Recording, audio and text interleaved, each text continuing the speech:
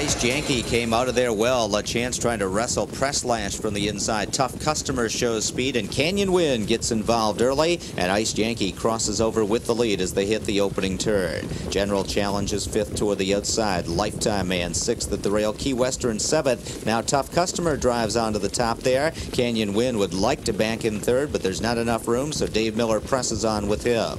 Further back is Cyanide. He's 8th on the outside. Opening quarter 27-3. IC's Future 9th, and Mighty Mite Morgan trails the field. Canyon Wind to the lead, but he'll see immediate pressure because General Challenge is marching up on the outside for Moiseev, and Press Lash is out and rolling as well, so the lead changes hands again. General Challenge to the top. Press Lash applying immediate pressure, and Canyon Wind racing 3rd. Key Western up on the outside, so Press Lash is about to clear. That'll leave Key Western first up to challenge. General Challenge on the inside keeps Press Lash out there. Key Western was 3 wide briefly as they reach the half, 55-4, but he still drives onto the front. It's Pearson, Key Western to the top. Press Lash now racing in 2nd. General Challenge is 3rd. Stuck on the outside there is Cyanide, who's starting to retreat. Canyon Wind slips up to his inside 4th. Tough Customer also riding the rail. He's 5th now, about 6 lengths from the lead as they pace to 3/4, and Key Western is edged away. He's 3.5 lengths in front in 1:23-2.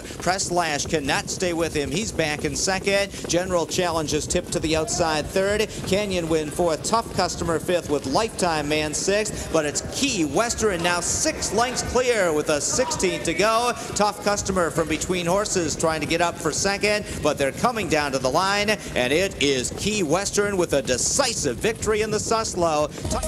$125,000 Western Hanover yearling unraced at 2 has a coming out party here in only his 6th lifetime start. A stakes record for the winner, Ken. Stuck behind Cyanide last week, who was gapping cover in that one. This Noel Daly trainee will get some time off after victory and aim for the Burlington in Canada next. The lightly raced son of Western Hanover is eligible to the Berries Creek and the Meadowlands Pace. Hollywood Hayden's program Best Bet, a Holly Hotshot here, reminds Pierce of Triple Crown winner Blissful Hall. Adam Victor's patience paying off once again. Well, Noel went out to the yearling sales, and this is a horse that Noel spotted dead on, the horse that he wanted to go with, and he's always been very, very high on him. He's had some breathing problems, so we decided to back off on him as a 2-year-old, and we're just coming back this year. You don't race most of your horses at 2? No, we don't believe in really pushing horses at 2. We believe that we'd like to really see our horses go for 3 years old and on. I just prefer to see older horses racing.